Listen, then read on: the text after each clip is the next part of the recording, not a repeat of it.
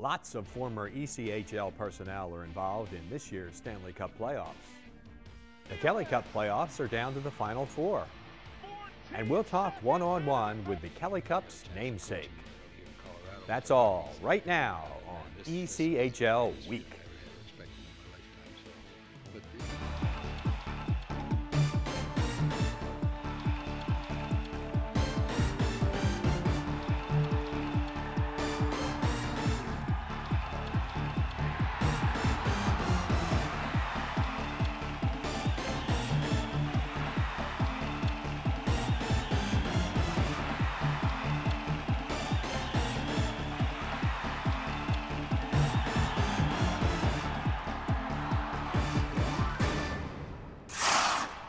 The conference finals are here, and the hockey's been great. The 4 teams remaining in the Kelly Cup playoffs deserve to be where they are. Take the Eastern Conference Championship between the top 2 teams during the regular season, Reading and Cincinnati. They're 2 quality clubs, and the expectation is that this series will require most, if not all, of the 7 possible games. The first game of the series was a great example. It ended up being a back-and-forth test-of-wills marathon, a memorable contest. Note that this was the first non-All-Star game in ECHL history to employ 2 referees. That system will be used in the remainder of this season's playoff games. Here are the highlights. Mark Thompson and Pat Richards describe the action on CBS Sports Radio 1240 AM. Up into the air. It's gloved down by Pecan, and out come the Cincinnati Cyclones with numbers through the neutral zone, the offensive end. Cross-ice pass, shot, score. The Royals got caught up ice, and it's a 1-0 lead for Cincinnati as Josh Shalla finished on a little chip across that time by the defenseman Josh McFadden, who started the rush up ice that time for Cincinnati. A nice pass cross ice at the top of the crease. Reading got caught down deep. It was Bobby Shea. Pat was deep in the left wing corner. Looked like he got caught, and 6 minutes and 17 seconds into the first period of play, it's a 1-0 lead for Cincinnati. Pecan comes out with the puck on the right wing corner. Gets rubbed at the last moment by Ian O'Connor, who came down deep to help out defensively. Now Cox will thread it up to TJ Seiner. Seiner with possession through the neutral zone. Dumps down the left wing side. It's 4:53 remaining in the first period of play. Scores 1-0 favoring the Cincinnati Cyclones. Puck pops free to the stick of Evan Barlow. Top of the right circle. Shot by Barlow. Score! Evan Barlow. A rocket off the top of the right circle, and Reading's on the board. Set up a forecheck there, but it's Matthew Aubin up the far wing wall who comes out with it. He gives off to Pellick. He'll chip and chase down right wing side into the Royals defensive zone. Shelgren hot on it. Shelgren has the stick knocked out of his hands. Puck kept alive by Cincinnati. Puck sent right out in front, and they score. A little tight backhand by Matthew Aubin went over the goal stick of Riley Gill. On the end wall, it looked like Shelgren lost his stick, allowed the play to continue. The puck came up at the right side of the Royals crease, and Aubin was able to chop the puck off the stick of Riley Gill. Scrum in the Royals defensive zone. They'll sweep it out up far wing side. It's all chumping it down the wall. Seiner in the offensive zone. He's got some help in the form of Cox. Sends that for score! Shot by Seiner, went off the D-man, I believe.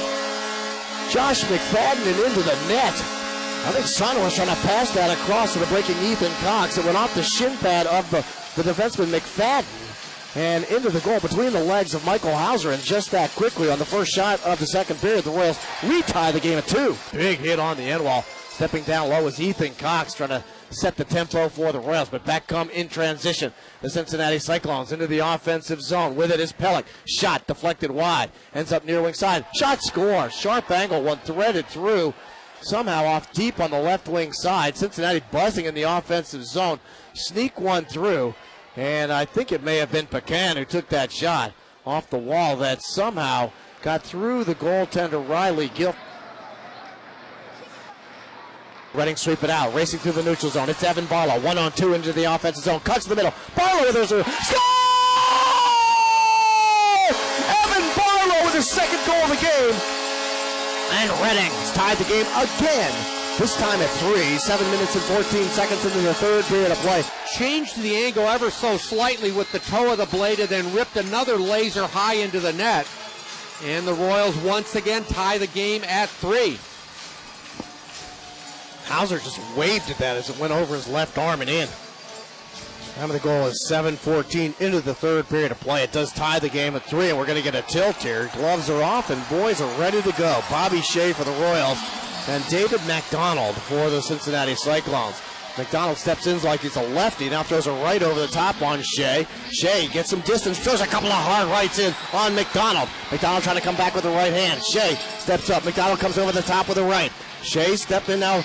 Bobby Shea trying to get that right hand free. Takes a little bit of an uppercut there from McDonald, who's trying to hog tie him. Now a left goes over top. The two of them tie each other up. Bobby Shea and David McDonald of the Royals and Cyclones respectively. He'll backhand it down the right wing wall into the Royals D zone. Back on the retrieve, Dustin Stevenson quickly works it to Brett Fleming. He's up and out into the neutral zone, getting knocked to the ice for the Royals. Now there's going to be a tilt here as Fleming is going to take on Mike Pellick. Pellick has drilled Evan Barlow on the far wing wall. Barlow slow to get up for the Royals. Fleming wraps up with Pellick here, taking up for the teammate Barlow. The two of them kind of locked onto one another here in the third period. Barlow is still slow to get up for the Royals. Brian Grogeski attending to him as Fleming and Pellick are kind of wrestling here. And Pellick was going to get a penalty. The referee LeBlanc did have his arm in the air. Almost a dangerous cough up that time by Cincinnati right out in front of their own net, playing the puck from behind. Puck behind the Royals net, trying to make a move from there. Cincinnati, puck knocked away at the last moment. With his Shala back to the point. And a wrister makes it through and scores. Little wrister off the left side, deflected out front. This time stepping in on the deflection was John McFarland of Cincinnati. And Cincinnati retake for the fourth time in the hockey game a lead. This one at 4-3. Quickly gloved down by Jalbert, defensive blue line. Looking up the left side, has trouble with the puck. And now he'll give it off on the far side. As the Royals try to reset from the defensive zone. Shea to Jalbert, hammers offensive zone. It's in the net! A crazy goal! Oh my gosh! A puck rimmed down the left wing side, hit a leg and ended up going into the net. The goaltender Hauser was going behind the net to play. The game is tied on a power play goal. Wow, that one will go up in the pantheon of Reading Royals hockey history. Don't know who or what it hit on the near wing wall, but it ricocheted directly to the middle of the net on a dump in by Dominic Jalbert. Puck loose on the end wall, scrum for it. In there, Barlow for the Royals in there as well. Shelgren. Barlow's going to dig it. He's got some space to carry out. Loses an edge. He's on his knees as he gets it to Champagne. Champagne through the neutral zone as Tifu steals offensive end. Gets a shot, hits the side of the net. Tifu was deep in the left circle, trying to throw it on goal as Barlow steals out front. Backhand by Barlow. Kicked out by Hauser with the left pad. Barlow on the bid for the hat trick. Tried to go across the body of Hauser as puck sent out in front. Shot, score! Bobby Shea! The Royals win in double overtime 5-4 and come from behind dramatic fashion and take a 1-0 lead on a snapper by Bobby Shea. At the 9:37 mark of the second overtime. It's not the longest game, but may have been one of the most memorable.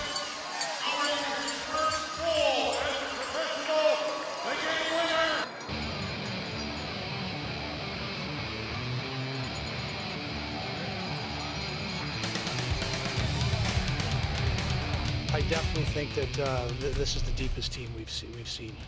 Toledo had some talented forwards and some good goaltending, as did Gwinnett. But I think the strength in Reading is their depth they have overall. It's one line right after another. It's a pairing right after another. So that's a lot of depth over there. And you got to be on your toes, shift in, shift out.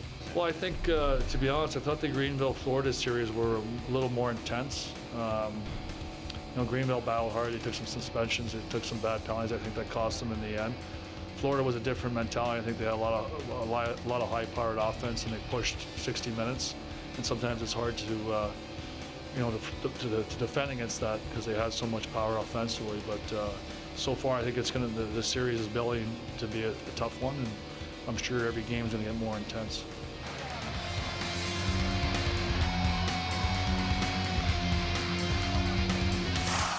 We hear some great stories and ECHL history from the first commissioner of the league. That's next on ECHL Week.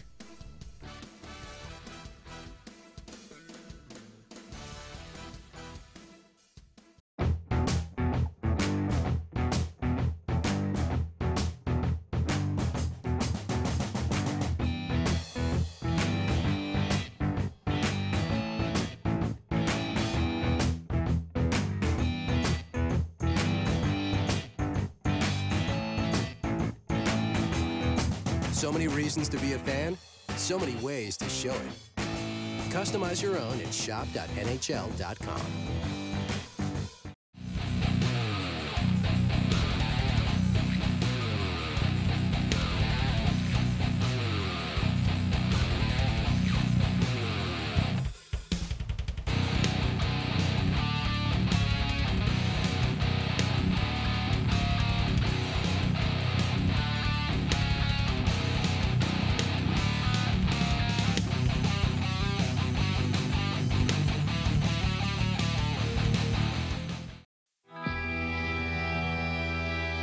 I'm a legend.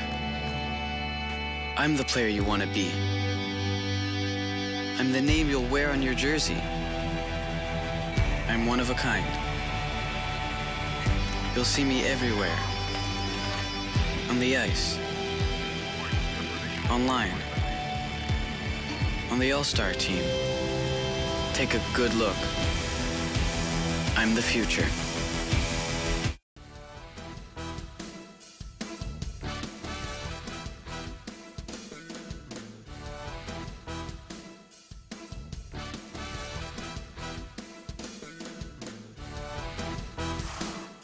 Every team to qualify for the National Hockey League Stanley Cup playoffs this season has ECHL alumni on its roster. In all, 52 players and 18 coaches competing for hockey's most cherished prize this spring spent time in hockey's premier AA league. It's the 10th straight season in which at least 25 players with ECHL ties have taken part in the NHL's postseason. As far as coaches are concerned, 12 teams in the playoffs, including all 8 in the Eastern Conference, have coaches with ECHL ties. Included in this list are 3 head coaches, Bruce Boudreau of Anaheim, Jack Capuano of the New York Islanders, and Dan Bylsma of the Pittsburgh Penguins. As of April 30th, there have been 512 players who have played in the NHL after playing in the ECHL. We talk a great deal about the Kelly Cup, which since 1997 has been given to the ECHL playoff champion. But did you know that Patrick J. Kelly was the first commissioner of the ECHL, which from 1988 to 96 experienced the greatest expansion in minor league hockey history, growing from 5 teams to 21? Kelly was also instrumental in establishing affiliations with teams in the NHL, as well as creating the opportunity for players, on-ice officials, and front office personnel to develop and move up the hockey ladder. Kelly became Commissioner Emeritus of the league in 1996, and since then has presented the league champion with the trophy named in his honor. Earlier this season, I had a chance to sit down with Kelly, and in the first part of our interview, we talked a bit about the league's and Kelly's background. We want to talk a little bit about the history, if we may, for just a few minutes. Describe the hockey landscape, the minor league hockey landscape, back in the late 80s when you and a few others had the idea for this league. Well, I have to give all the credit to Mr. Brabham. It was his dream. He had the idea, and I'd coached for Henry about 5 years before that in the Atlantic Coast Hockey League. And he called me and wanted to know if I'd help him start a league. I said, yeah, I've retired from coaching after 24 years. And I said, I'd love this. So I talked to him, and he convinced me that it would be a good thing to go, and I thought it was.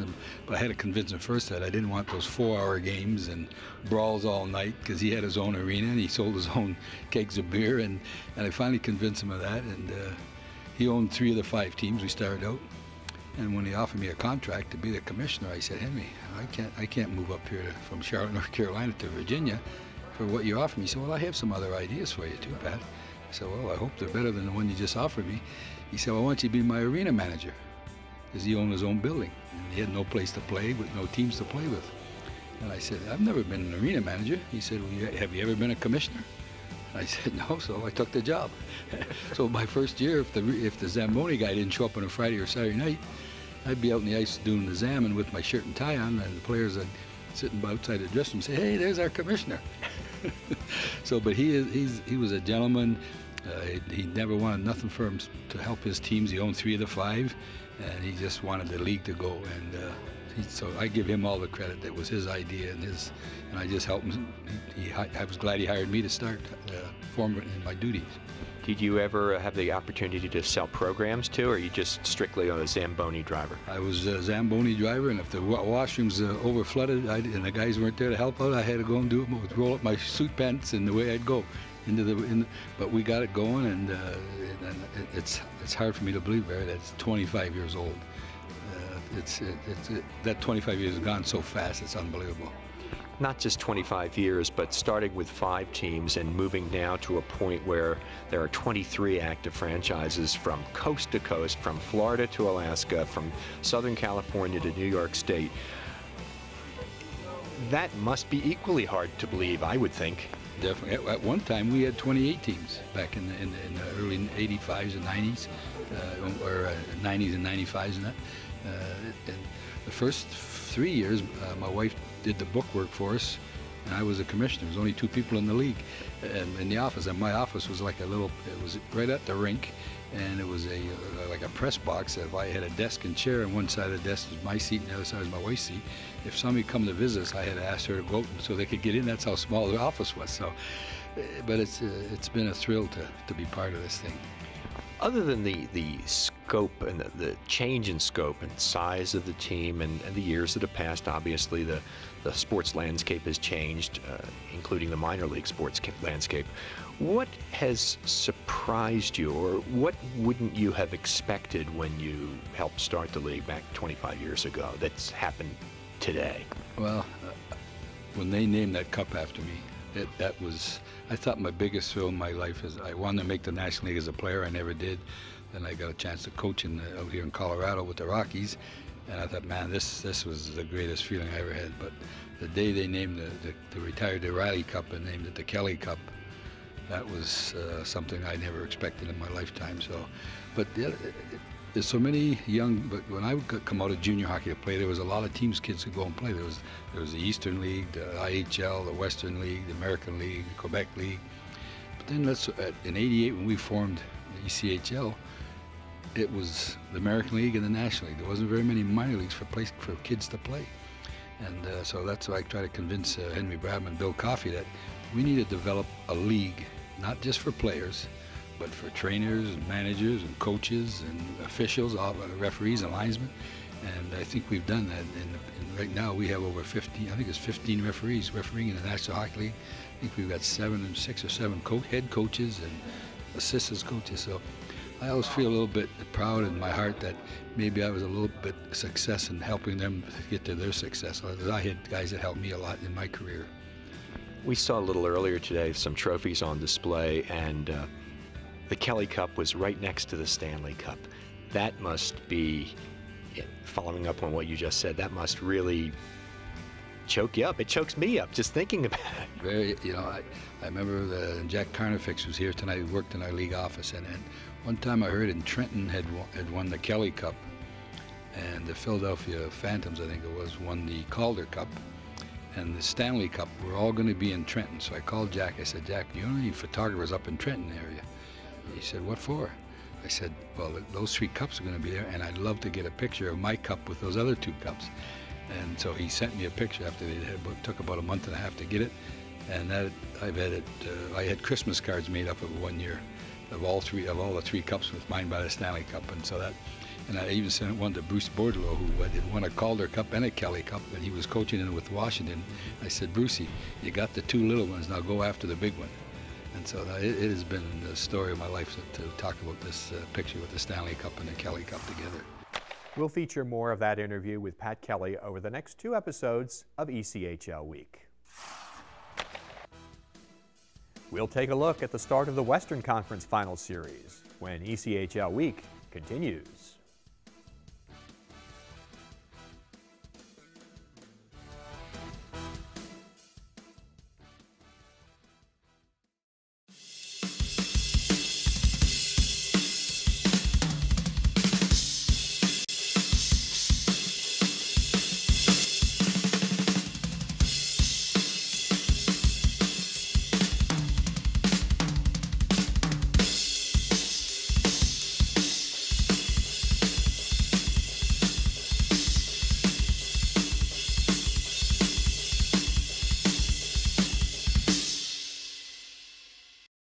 I think someone at my friend's school has this thing called autism. My friend's brother's son has autism. My neighbor's son has autism. My son has autism. Autism is getting closer to home. Today, 1 in 88 children is diagnosed with autism. That's a 1,000% increase in the last 40 years. Learn more at autismspeaks.org/signs. From opening night until the Kelly Cup is raised, watch every game of the 2012-13 ECHL season exclusively on AmericaOneSports.com.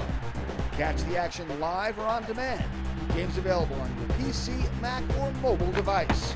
The biggest goals, hardest hits, and spectacular saves all season long can be found only at AmericaOneSports.com, the official broadband broadcaster to the ECHL.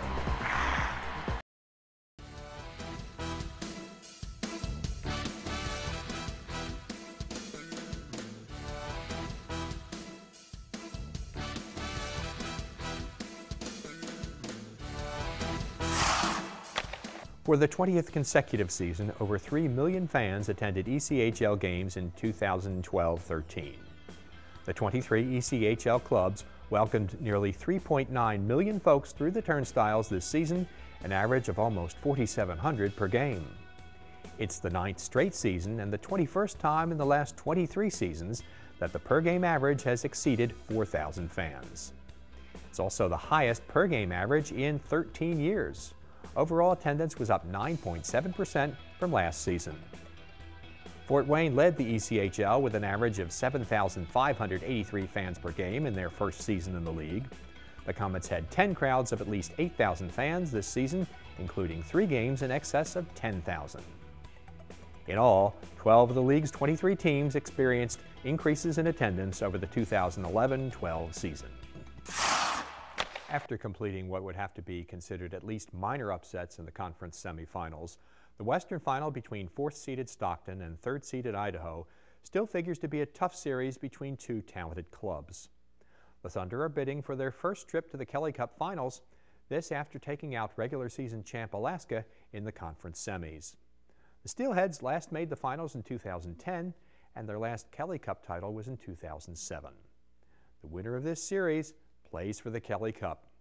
For Game 1, Will Henneke has the call for us on KTIK. Puck turned over behind the net. Quick shot. Waugh makes the save. Can't find the rebound for a moment, and then he's able to glove it down. So the Steelheads, a very opportunity here again, created by the hustle of that number 3 line, DeCastroza, Robinson, and Taylor. Waugh makes the save. Idaho will get an offensive zone draw. 20 seconds to go in the man advantage. The Stockton Thunder on it here early in the game. Cross ice pass intercepted by Justin Taylor. Settles it down, flips it in the air. DeCastroza comes in away, and Waugh makes the save. Good job there by David DeCastroza. Coming off of an excellent game number 6 in Ontario. Got a shot off, but Waugh able to corral it with the glove. Robinson cut off, but he got enough of it to get it out. Hustling off the ice will be Andres. Hustling on DeCastroza as the Steelheads on the penalty kill for another 45 seconds here. Cross ice pass picked off. Short-handed breakaway. Brett Robinson shoots and it rolls just wide. DeCastroza the rebound. Has it. Plays it back into the right-hand corner. Touches it behind the net. And coming over to the near side, it's Weller. So Robinson the short-handed breakaway. But if nothing else, it kills some time. Good play by Robinson. Hands it off to Ryder, who will start up the far side of the ice. Into the middle, it's Taylor, directs it down to the right wing corner. He'll stay after it along with Gibb. Taylor wins the race to the puck, trying to get it out front to Robinson. Was a little bit too far, and the Thunder will look to counter here. Berglund will just chip it up high in the air. Hunt gloves it down. Labrie right with him. Good work by Labrie. Plays it behind the net. Intercepted, loose puck, backhand shot and a score. Heck of a shot from Andrew Clark. A backhand shot inside the far post through a bit of a screen. The Thunder take a 1-0 lead.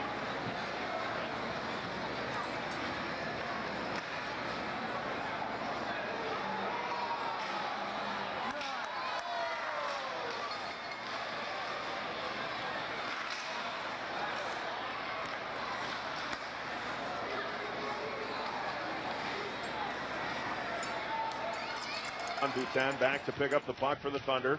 rimming it around. DeCastroza hustling to keep it alive for Idaho. Justin Taylor coming after it.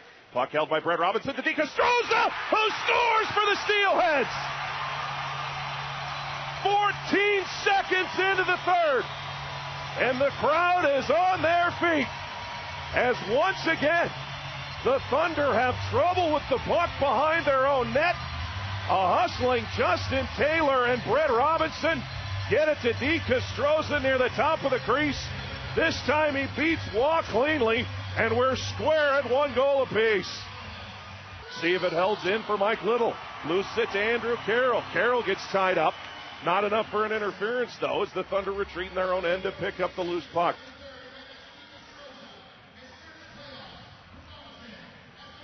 Robinson assist. Puck is in. Did it go in? They're going to say it did. Oh, the Steelheads don't like this one at all. I didn't see the goal light ever come on. Let's take a look here. The Thunder are celebrating an apparent goal. Did not see the goal light come on. Let's take a look here. Let's take a look. Did it cross the goal line? Referee Joe Sullivan is coming over to speak directly with the goal judge behind the play. Sullivan was not emphatic with his call. The puck dropped down. It looked right on the goal line. From the only replay we can see, you lose sight of the puck momentarily. Behind it looks like Jace Coyle's leg. So there's really, you can't see from that angle, and that's really the only one we have. Does the puck ever cross the goal line? The Thunder think it did. You can't tell. You can't tell at all. And Joe Sullivan went and spoke to the goal judge. Again, the goal light never came on. And Sullivan was less than emphatic with his goal call. So let's see here. They're taking a lot of time. A big moment here. The Thunder at the 1 minute mark of the third think they've taken the lead. Steelheads not so sure. Let's see what they go with. The crowd chanting no goal here. Can't see on the replay. You just can't tell. As the puck came right down on the goal line, disappears momentarily behind Jace Coyle's goal. They wave it off. And a big break for the Idaho Steelheads. I cannot say definitively that puck did not go in. Cannot say definitively it did not go in. You just lose sight of it just long enough behind Coyle's leg, but there's no way to know for sure. It's going to try and catch the Thunder in a line change ahead to Andrew Carroll. Right-hand wing. Thunder, good hustle to get on the ice there after that change. Loose puck with it. Stockton with it. It's Boutin with 6:50 to go in the third. Long pass out to neutral. Into the offensive zone comes Stockton. Low angle shot. Save. Rebound. Score. Maxime Boisclair knocked that one out of midair. Thunder take a 2-1 lead. The Steelheads asking for a high stick. Don't think they're going to get it, and I think it's a good call by the referee.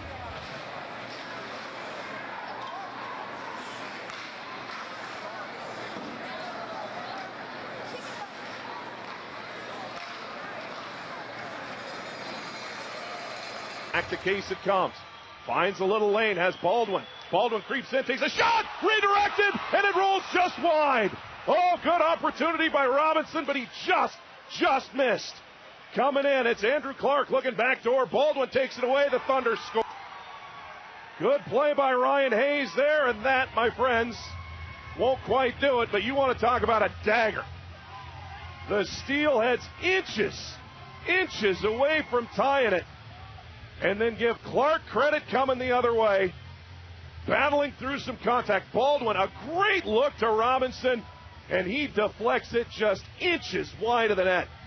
And then the Thunder come back the other way. Clark fights through some contact. I beg your pardon, it was Hayes fighting through some contact with Baldwin, and able to just keep it alive and snap it under the glove of Idaho goaltender Josh Robinson. 3-1 Thunder. And write this one up to Olivier Waugh. Stealing Thunder probably should not have won. But they did. And if Olivier Waugh is not your top star, I might beat someone up. He was sensational tonight.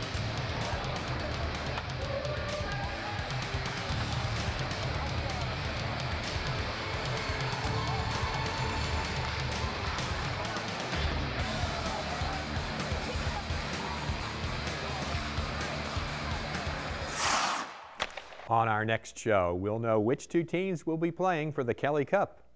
And we'll continue our conversation with Pat Kelly. make sure to join us. Until then, make it a good week. Make it an ECHL week.